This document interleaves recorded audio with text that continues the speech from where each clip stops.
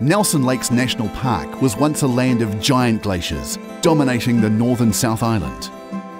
They have slowly retreated over time, carving out a spectacular landscape, made up of alpine lakes that lead up into the rugged mountain peaks of the Southern Alps. The park offers exploration opportunities for people of all fitness levels. One of the more advanced routes will take you deep into the park and over a challenging alpine pass. Poukirikiri, Travers Saddle. Crossing Travers Saddle is a challenging bit of track that links Upper Travers Hut to West Sabine Hut. This section of track will take you approximately 6 to 9 hours to complete, and it is a part of the greater Travers-Sabine Circuit, which is an 80-kilometre, 4 to 7 day loop that starts and ends in St Arnaud. Reaching the saddle means you will already be a couple of days into your tramp, so make sure you know what you are committing to and are prepared for what's to come.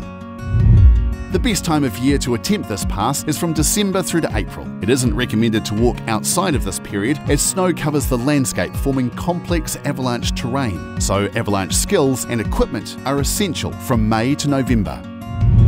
The average summer temperature sits around 2 to 8 degrees, and Travers Saddle sees approximately 179 days of rain per year. It's important to remember that you will be in an alpine environment, which means there is a good chance you will experience heavy rain, strong winds, snow and freezing temperatures, even in the height of summer. So you'll need warm and waterproof clothing as well as a good pair of tramping boots. You'll be a long way from civilization, so a personal locator beacon is recommended as an emergency communication device.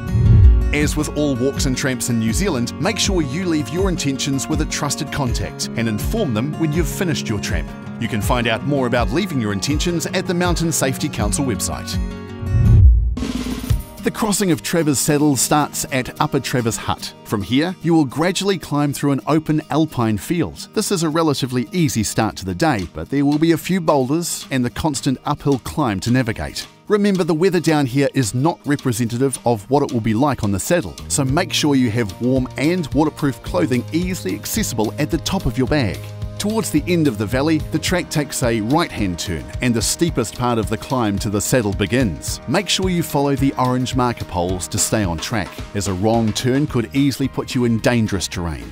Pace yourself, as it is physically challenging, and use your hands to help you, as some rock scrambling will be required.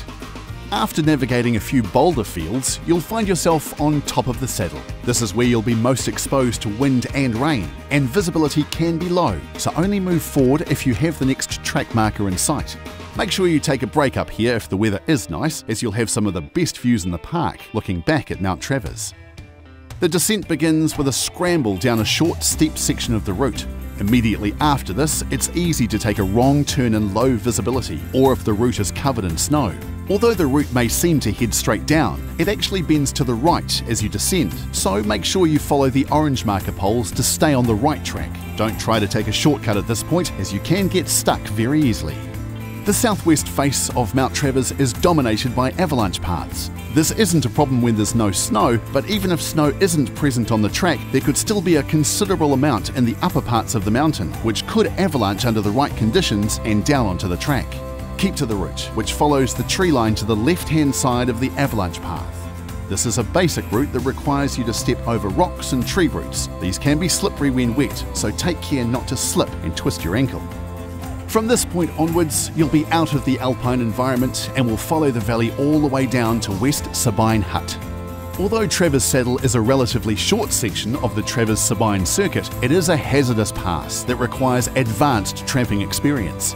Only attempt to cross the saddle from December through to April, but be aware that snow can still hang around during the shoulder months. Talk to dock staff at the Nelson Lakes Visitor Centre in St Arnaud about your trip to get the latest information on track conditions. Make sure you check the official Nelson Lakes mountain weather forecast at MetService.com. Finally, if the weather is poor or this track doesn't look right for you, try the Lake Rotuiti circuit or Speargrass track as alternatives.